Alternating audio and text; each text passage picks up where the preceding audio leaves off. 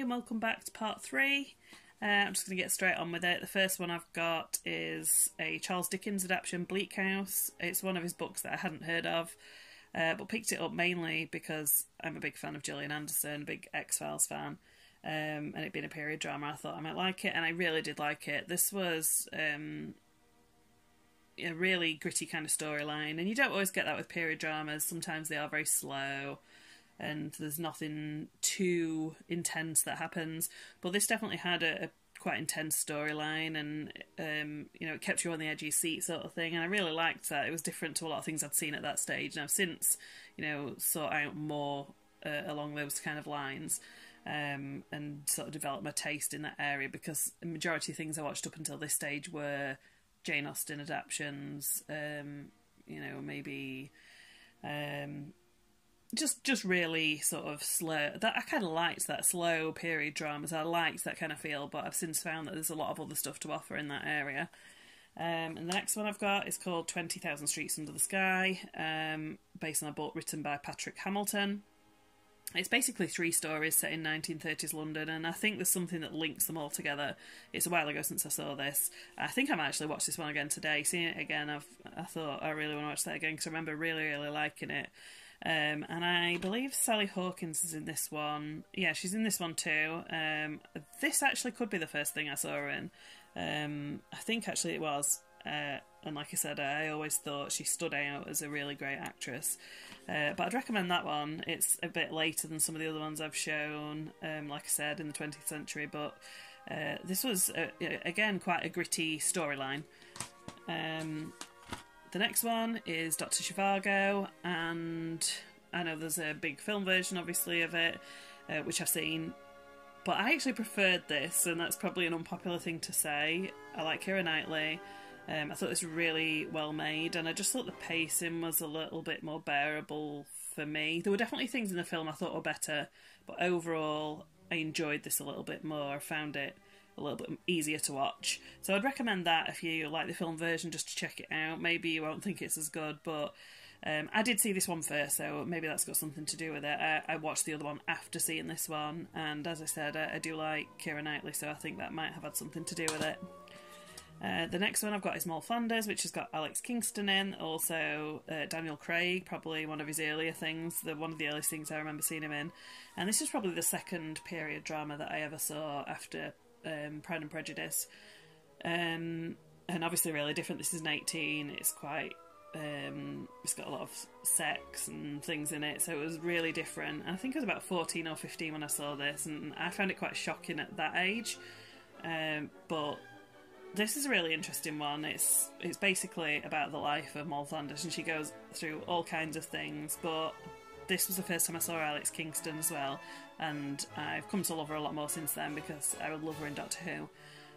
But I liked her from there, and I thought she was so cool after seeing her in this, and then I saw her in ER, and she's been in lots of other things, but this was the first time I remember seeing her and thought, she was a really good actress, and this stood out to me from anything else I'd seen. So I'd recommend this one. I don't know if that many people have heard of it now, unless you obviously saw it at the time, but yeah, I'd definitely recommend that one. And the next one is North and South. This is probably in my top 10, definitely, of period dramas. This was a really gripping storyline. I remember watching, I think this was in episodes, because some of them are just sort of one feature length one, but I think this is 4 episodes, and I watched them all in one go because I couldn't stop watching it. It was a really solid storyline. Again, this is about 5 years ago I watched it, so it is a bit vague what I'm saying, but I really did love it at the time, and I really do need to watch it again. I've watched it twice. I think I watched it with it twice within like 3 months, and I haven't watched it since. But I think this is one I need to check out again soon, because I remember this being one of the better ones that I'd seen.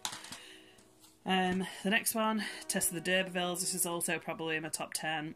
Again with Gemma Arterton in. She used to do a lot of this kind of thing before she started being in films. And I thought she was great when I saw this, and I read the book after this as well, because I really, really liked the storyline, and it's quite an emotional one, and it's quite sad in parts and things, but This was definitely one of the more gritty storylines again, unlike some of maybe the Jane Austen ones that are a bit slower paced, and they're not super gritty storylines. They're quite laid back. This has definitely got some darker sort of themes in it. The next one I've got is Jane Eyre. I've got 2 adaptations of this. I'm not too bothered about any of the other adaptations that I've seen available to watch them. I like both of them, and I think this has got a really great cast, but I think I preferred the other one. I just felt felt more like Jane Eyre to me, but this really has got a good cast, and I think they all did a good job. Sorry about the lighting, it's just gone really dark for some reason, I don't know why. But it was still a really good adaptation. I just think this one, which has got Ruth Wilson in, was just a slightly better version for me, just because it felt more Jane Eyre to me. They're very similar. I think actually even some of the filming was done in the same location, which I visited, and I can recognise some of the places. They even, they used a few of the same locations. And the other one's probably got a bigger budget and slightly better made, but this just felt more Jane Eyre. And then the next one... Oh, I'll fall down. The next one I've got is The Fingersmith, which is based on a Sarah Waters book, and as far as I know, all of her books, but all the other ones, the adaptations that I've seen, are normally based around a lesbian relationship, which is interesting in the context of a period piece. I mean, that's not the main focus of it for sure. This one's got such a great storyline. It's got a massive twist. I think it's 2 or 3 episodes, and I was so gripped by this. So it's kind of, as the relationships do in any film, that's kind of takes a back seat in a way to the other storyline, but I would highly recommend this one. It's such a good plot, and it surprises me every time I watch it for some reason. Even though I kind of know the plot twist is coming, it always surprises me, and I always think it's so good. And this has also got Sally Hawkins in, Imelda Staunton, Charles Dance, but I'd say this is when her career started to take off, probably after this, and she started to do less of this kind of thing. But as I've said before, I just kept thinking Sally Hawkins was so good. The next one I've got is another Sarah Waters one, which I picked up after loving The Fingersmith. This wasn't quite as good as that. It wasn't quite as much to my taste, maybe. This was definitely more humorous in parts. That was quite a serious crime-ish based drama. This was a bit more on a sort of, well, no, it had some quite gritty things, but it was slightly more steering towards humour in parts, and there were some parts that I did think were a bit silly at the time. However, I've come to like it more the more times I've watched it, because I know what it's about and I know what to expect, and I enjoy it more each time I see it. This has also got a really good cast though as well. I really like Keely Hawes. She's in a lot of my favourite TV shows. And I'm also a big fan of Rachel Sterling, of what I've seen her in. I've seen her in a few things, but I particularly liked her in the Bletchley Circle. And then finally, oh no, I've got 2 more. Then I've also got The Handmaiden, which is, I think, a Korean film. I feel like it is. No, I'm not so sure. I'm pretty sure it's a Korean film, although some of it is in Japan as well, and the language is Korean and Japanese. This is also based on the novel Fingersmith. It's very different to Fingersmith, so I still didn't know exactly where the plot was going, because it didn't even feel like the same book to me.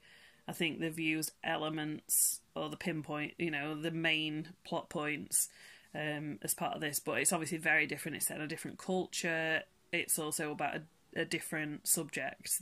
The key theme is the same, but I kind of forgot that when I was watching it, and still didn't really know where it was going. This is really good, but I was really shocked when I first watched it about what it was actually about. But I would highly recommend that one if you like foreign films. And then finally, Fanny Hill. I actually don't really know a lot about the book or even who it's by, and I don't think it says anywhere on the case. It says who it's adapted by, but I'm not 100% who the book's by. This was actually really good as well. Basically, it's about a young girl who kind of falls into a life of prostitution, and it was actually really good. I liked the way they dealt with it, sort of thing. And it's a long time ago since I saw it, but I think I'm going to watch this one again soon as well, because I can't fully remember everything about it. I just remember that I did really enjoy it. And again, this is one of the more sort of grittier kind of storylines maybe for a period drama. So I'm going to leave it there for that part, and I'll see you in part 4. Bye!